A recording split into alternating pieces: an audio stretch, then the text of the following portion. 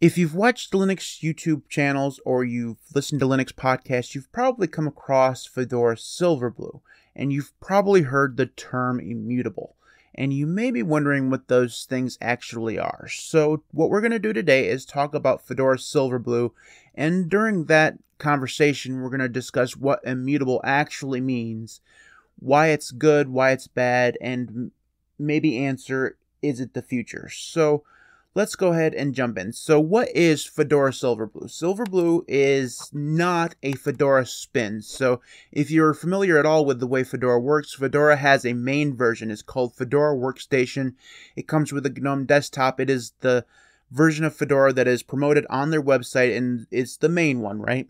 Similar to how Ubuntu has a main version of Ubuntu that's promoted on their website, Fedora also has spins, and these are basically just regular Fedora, but with different desktop environments and window managers. There's a KDE spin, there's an i3 spin, and so on and so forth, right?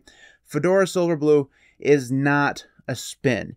It is instead a different, basically a offshoot of the Fedora project itself.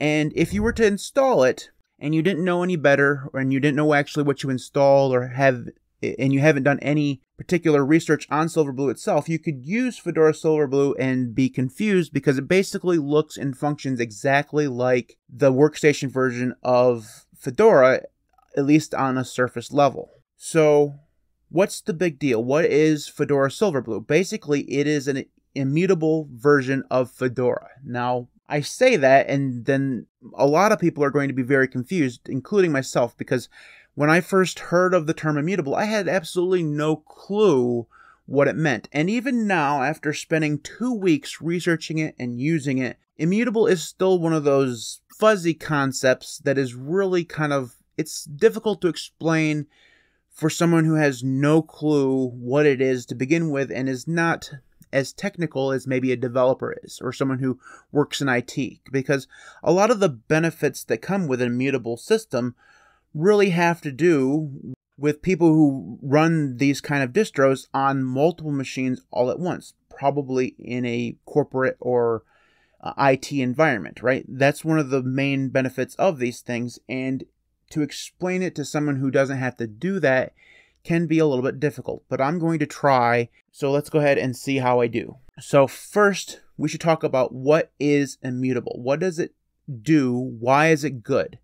So in basic terms, immutable basically means that the underlying system of your Linux distro is going to be the same always. Now, on a more broad level, it means that those system level files are somewhat read-only. And I say somewhat because you can go into like the etc file and make changes if you want, but they are not going to be persistent. And what that means is that when you do an upgrade, there's a good chance that those changes are going to be gone. And that's because the underlying base level part of your Linux system is going to be the same. Those files are meant to be untouchable. They're meant to be containerized so that whenever your system does an update or an upgrade, those systems are pushed forward, but your upper level user files and applications are separated from them so that there's no real interaction between them,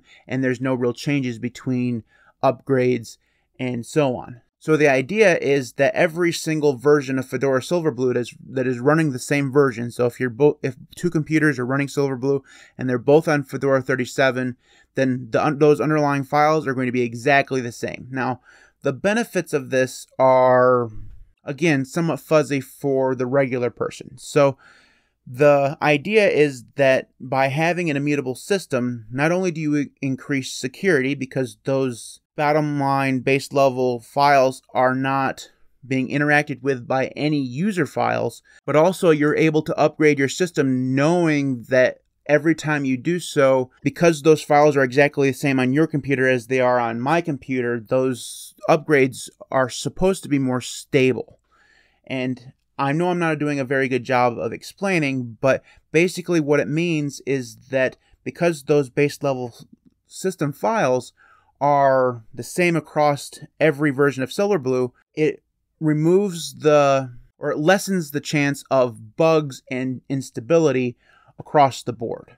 Now, obviously, the benefits of this are going to be grander when you're talking about managing many different computers. So if you're in an IT situation where you are managing multiple computers, maybe even hundreds or thousands of computers, and they all run Silverblue and they're all exactly the same, when you update one, you know that the update process is going to be the same on every single computer that you are in charge of updating. So the benefits there are quite obvious. For people who just run one computer, it's a little bit less so.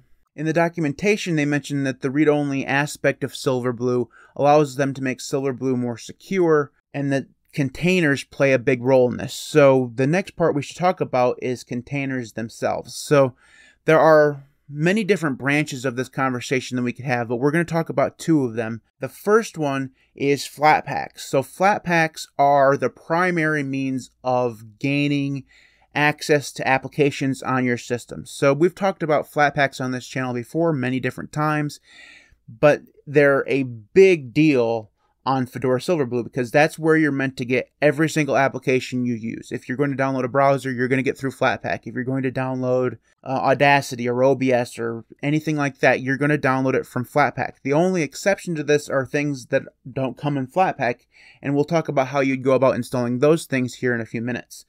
So the idea with Flatpak, and like I said, we've talked about this before, is that they're a containerized version of the application. They're meant to have all the dependencies and stuff like that baked right into a single package, and they're supposed to be secure in the fact that they're containerized to themselves. They are, by default, just functioning applications. They don't interact with your user files, and on Silverblue, they can't interact with any of those base level files we talked about earlier. So the idea is, again, security is the number one aspect of containers, in this case, the number one aspect of Flatpaks themselves. Now, we've talked about the pros and cons of Flatpaks in another video, but for Fedora Silverblue, you're not given really an option for anything else. If you wanted to just install something like a Snap or something from DNF, you can't really do that. Now, at least you can't do that on the base level system because those things interact with those lower level things. Like, you can't create the loopback devices that Snap would have to have in order to actually use Snap. So the same thing with using DNF. DNF just doesn't exist on Fedora Silverblue by itself. So if you're going to use Silverblue and you want applications, you're going to be using Flatpak very heavily. The other aspect of containers that we should talk about is going to be the Toolbox. Now, Toolbox is very similar to DistroBox if you've ever used it before. And the idea here is that you can create, and this is going to be the wrong term, but you can basically create virtualized containers for different aspects of doing things. Now, that's a really horrible way of explaining it. Basically, what you can do inside of these toolboxes is run environments that allow you to do things that you can't do on Silverblue. So, for example, you could run an Arch environment where you basically had a full access to everything Arch can do. You can also run a full Fedora environment where you could have access to basically anything Fedora can do outside of the Fedora Silverblue environment. So you could use DNF to install anything that you wanted. You could do a whole bunch of testing in terms of like development work and stuff like that. The idea behind Toolbox is that there's another container system that allows you to interact with your machine in a way that Silverblue doesn't really allow. Now, I'm going to make another video on Toolbox itself because it does really deserve its own video. But basically what you need to know is that Toolbox is another container system that allows you to install software and complete other distros in a containerized environment for testing and development purposes. One of the benefits of this is that it allows you to install basically anything, because like I said, you can't really do that on Fedora Silverblue. Now, there is a big exception to that, and I'll talk about that here in a minute. But if you want to do anything that interacts with that base level system, you really can't do that. So you would open up a toolbox and then deal with that environment where you could interact with a distro that has access to those base level files and such. And you can do that because it's a container and you can basically do anything you want with it. And then once you're done with it, you can dispose of it if you need to. And that the idea there is that you can do your development work or whatever you need to do without compromising the security of your immutable system. So that all leads us to the next question of what happens if the application that you needs to be on your base system, so a Toolbox isn't going to be working for you, but also is not a Flatpak. What happens if you want to, say, install Vim or NeoVim or NeoFetch or Ranger or something like that? What happens if you want to install those things? Well, you can do so because you do have access to a package manager that will install things on your system, and that is rpm-ostree. Now, rpm-ostree is a very important part of Fedora Silverblue, and we're going to spend a little bit of time of talking about what it is and what good it does. So this is all going to play back into the term immutable, and I'm going to try to tie it all together. We'll see how I do.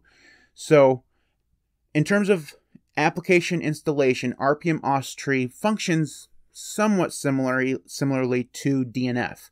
I say somewhat because it's not one-to-one, and it does a whole bunch of other stuff that DNF doesn't do for obvious reasons because it has to deal with this immutable aspect. So in terms of actually installing applications, you can run rpm-ostree without sudo because it doesn't deal with anything in the root file system. This is just installing stuff for your system user, so you don't have to have sudo. So you do rpm-ostree install, say, Vim or NeoVim or whatever, and it would just install it. The thing that's different here is because it's making a different version of the user layer that sits between your user files and that base level, you have to restart your computer. So every time you install something via rpm-ostree or you do an upgrade using rpm-ostree, you have to restart the system because it's making changes. So the best way to think of this is that there's that bottom layer that we've been talking about at the bottom. That is read-only. You don't make any changes to that. Every time you do an upgrade to a new version of Fedora, those files are changed, but it still remains immutable, right? And then in the middle, there is a section of, there's another layer that interacts with your user files and the applications that you've installed via rpm-ostree. And these two layers are the two layers that you interact with the most. It's a little complicated, but basically what it does is that anytime that middle layer is changed via rpm-ostree, you have to do a system reboot. It's that middle layer that rpm-ostree deals with when it installs applications, so anything that you install kind of ends up there. Now, like I said, in terms of like the technical aspect of this three-layer situation, it's a little bit beyond me because it takes a little bit of it takes a while to get your mind around what this stuff is actually doing, and as long as you can kind of keep in mind that that bottom level stays the same all the time and the top two layers are the things that you are always interacting with, you can kind of get a sense of how this works. And because each layer, specifically the top two layers and the bottom layer, never really interact, that's where the security comes from, right? So you can use rpm-ostree to install basically any application that is available in the Fedora repos. I say basically any application because it's not 100%, right? So things like NeoVim and Vim and Ranger and stuff like that, all that stuff that works in the terminal is just fine.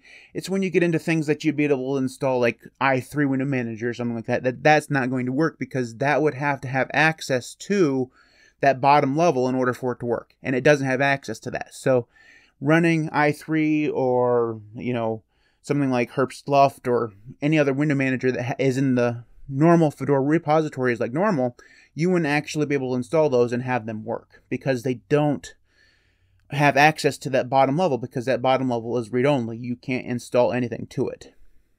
So installing applications is actually just a small part of what rpm-ostree does. rpm-ostree is also responsible for the snapshotting of your system when you do install or update your computer. So rollbacks and snapshots are a big deal when it comes to an immutable system, and it's one of the biggest features that is user-facing. It doesn't have anything really to do with the big IT guys who have to deal with a whole bunch of systems, even though it's a benefit to them too.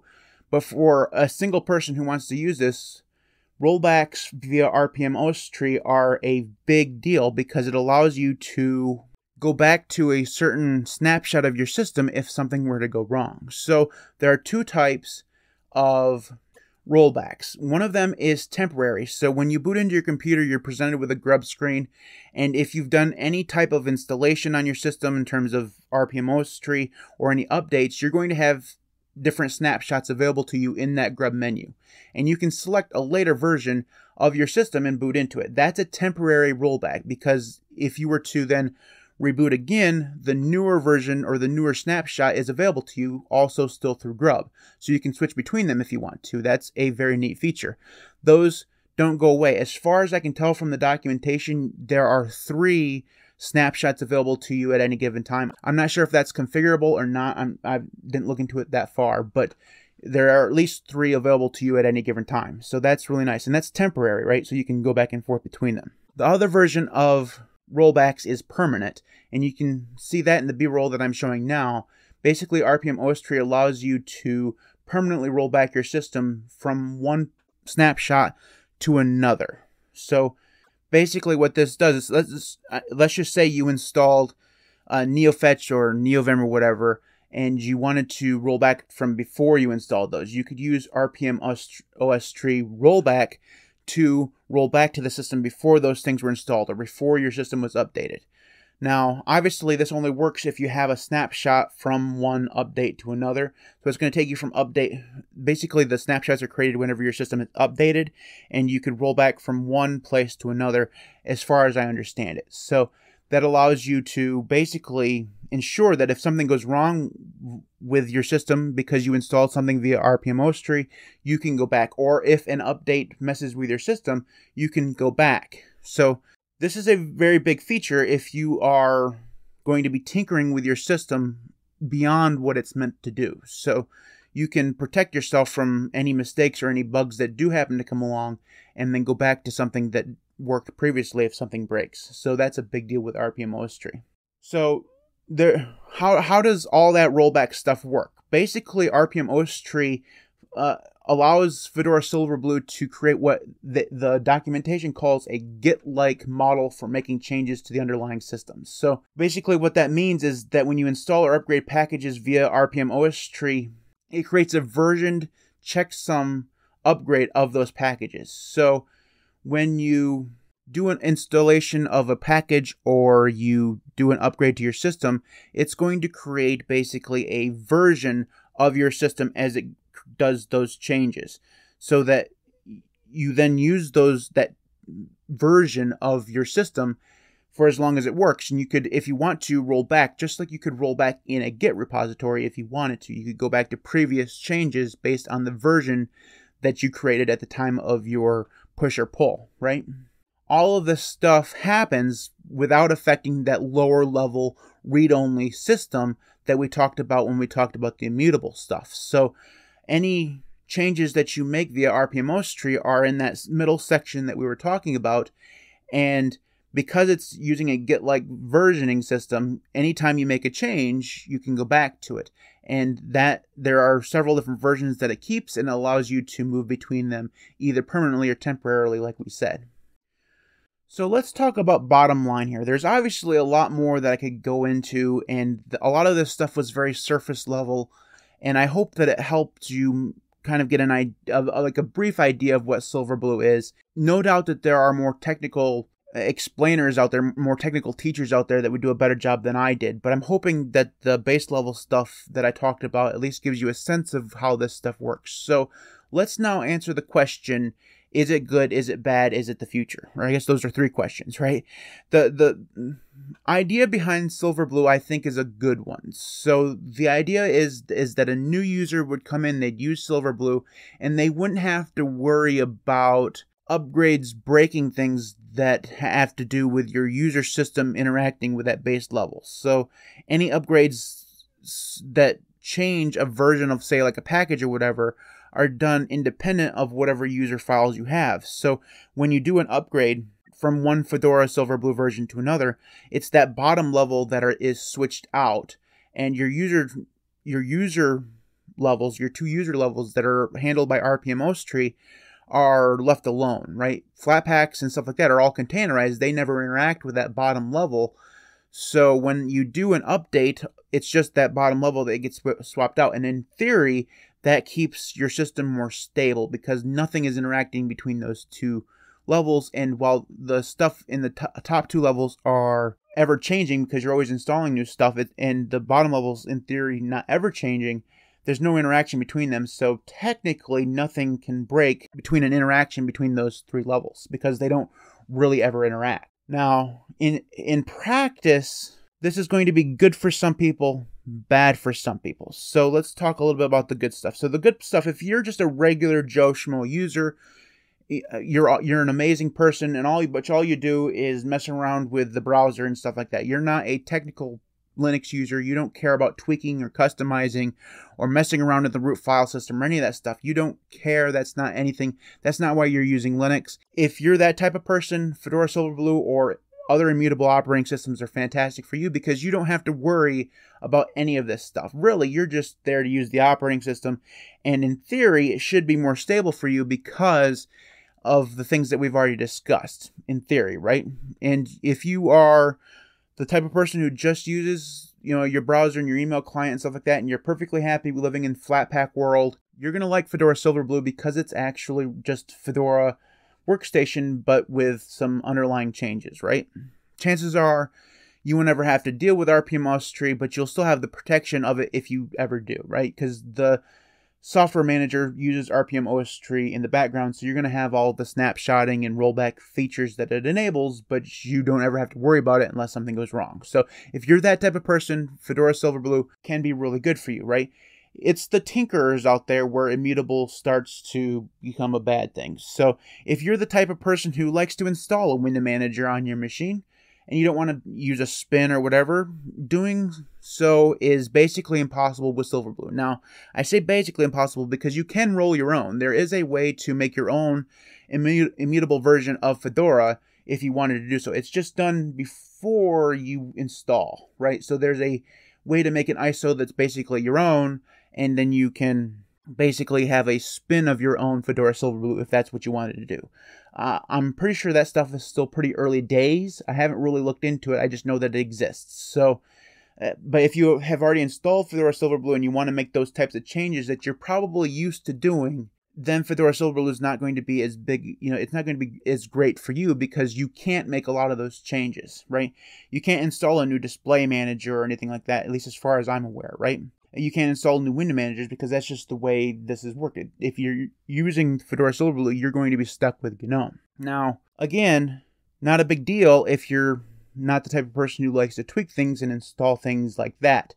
But if you are the type of person, this seems like a limitation for you, because the idea behind Linux is that you have freedom, right? Freedom rings. It's free and open source software. And when we talk about free, we're not talking about free as in cost. We're talking about freedom. Like, you're supposed to be able to do whatever you want to do. Now, the problem with the immutable systems like Fedora Silverblue is that you don't have 100% freedom to do whatever you want because that base level is read-only. You're not supposed to interact with it. You can actually interact with it, which means that there are certain things that you just can't do, right?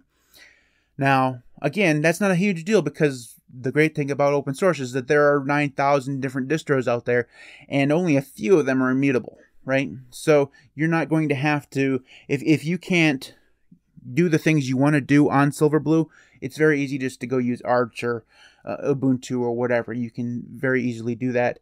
And, that's kind of the way things are supposed to work, right? If you can't do the things you do with this thing, with its use case, then you just move on to something different. So the overall idea of is it good, is it bad, really depends on how you use it. If you're just going to use it without having to worry about any of the tinkering stuff, Fedora Silverblue can be very good for you. Now, way back last year, I did a long-term review of Fedora Kinoite. Now, Kinoite is the KDE version of Silverblue, or it's a KDE version of the immutable part of Fedora, right? Now, my experience with that was that basically KDE it really wasn't ready for the immutable aspect, right? There was some interaction with KDEs that just didn't really feel like it worked very well with the immutable operating system. Some of that might just be that KDE is buggy, but it just didn't really feel like KDE worked well on the immutable aspect of Fedora. With the workstation or the Fedora Silverblue version, I had no problems whatsoever when it came to stability or whatever. It worked really, really well on my laptop, and I've been trying it now for 3 or 4 weeks. It's been on there for a while, and it just really, really worked. And most of the stuff on my laptop, I don't do anything special with it, so I didn't even really notice the immutable aspect of the Fedora Silverblue unless I was doing something for this video. So it really was a fairly good experience. And like I said, if that's the type of work that you do, you just want to mess around with the browser or deal with Flatpak applications, you're going to be doing just fine. The only other real downside that I wanted to talk about is that when you install something via rpm-ostree, you do have to restart your system. That's a big, I'm not going to say problem, but it's a big deal for me because it just gives me nightmares. And the reason why it does is because if you've ever used Windows before, and basically everybody has, you know that there are certain applications that you install in Windows that require you to restart your system. And Windows is big on rebooting, right? Every time you do a update to Windows, you're basically forced to reboot. Every time you install a driver for Windows, you're basically forced to reboot. If you make any changes to the register, you're going to be forced to reboot. If you install just random software, sometimes you're going to be forced to reboot. It depends on how it interacts with the Windows kernel and the Windows registry and all that stuff, right? Now, obviously, there's technical reasons why that's the case, but if you've ever used Windows before, you know how often you have to reboot your system and how often you're basically forced to do so. Now, with rpm-ostree, you're not forced to do so. You can install something, like, say, Vim, and not restart your computer. You can continue to use it, but Vim isn't actually installed until you reboot your system. So that whole rebooting stuff just kind of rubs me the wrong way. It's not that big of a deal, but basically what I found myself doing was when I knew I had to install something from rpm-ostree, I would just install it, or I would kind of like save it until I had a whole bunch of things that I wanted to install, and then do a reboot after I installed like 3 or 4 packages, and then reboot and have all of them done. And just so I have to only reboot once, right? If you are just setting up Silverblue and you install things one by one and restart after every single one, first of all, don't do it that way. Install all of them and then reboot. But if you like forgot something, you could find yourself rebooting 3 or 4 times right after you get your system up and running, and that can kind of, I don't know, it's not a great experience all the time. Now, obviously, like I talked about before, there are technical reasons why they have to do this, but it's still an experience that I don't really care for all that much. For me personally, I just didn't really like it all that much. So that's one aspect that I wanted to talk about. So at the end of the day, Fedora Silverblue is a very interesting distribution and a very interesting idea. Now, it's obviously not the only immutable operating system out there. It's not even the oldest one. NixOS, and there's Geeks, and there is OpenSUSE has one. There's a new one that just came out with based on Ubuntu. You know, there are several of these immutable operating systems out there. A lot of them use rpm-ostree. Some of them use something different, but they all have the same general idea where they have that base level that is read-only, and you're not supposed to interact with it, and then they have the layers on top, right? Those are the basic ideas of every immutable operating system, although some of them tweak it somewhat. So, is this the future? Is this where we're going? Now, I think that distro maintainers, at least a lot of them, would love it if everything was immutable, because it makes their job a little bit easier, because every single ISO that they have is based on this one image. Everything in that base level is going to be the same for everyone that is running that version, and that makes their job way easier. So I think that a lot of distro maintainers would like it if Immutable became a thing. I also think there are a lot of them that don't really care for it. So Immutable is a very polarizing aspect, and whether or not it's the future, I think it's going to be one of those things where it's just going to be an option. So you're going to be able to use the regular version of Fedora if you want to. You're going to be able to use Silverblue if you want to. They're both going to exist side by side for the foreseeable future. I don't foresee a situation where Fedora ever replaces the workstation version of Fedora, at least anytime soon. I would say that those things are both always going to exist for quite a long time. And even if Fedora were to say workstation is going away and they're just going to use Silverblue, there are always going to be other distros out there that won't be immutable, because there's always going to be a community surrounding distributions that are open for you to do basically whatever you want, and Immutable is not quite that. So that is it for this video. I hope I did a decent job of explaining what this is, and if you have any questions, you can leave those in the comment section below. I'll try to answer them or point you towards resources where you can get more answers, because Silverblue does have fairly good documentation, so I will link to that in the video description as well. So thanks for watching. If you want to follow me on Mastodon or Odyssey, those links will be in the video description. You can support me on Patreon at patreon.com/linuxcast. Links for YouTube and LiberaPay will be in the video description as well. Thanks to everybody who does support me on Patreon and YouTube. You guys are all absolutely amazing. Without you, the channel just would not be anywhere near where it is right now. So thank you so very, very much for your support. I truly do appreciate it. You guys are all awesome. Thank you for watching. I'll see everybody next time.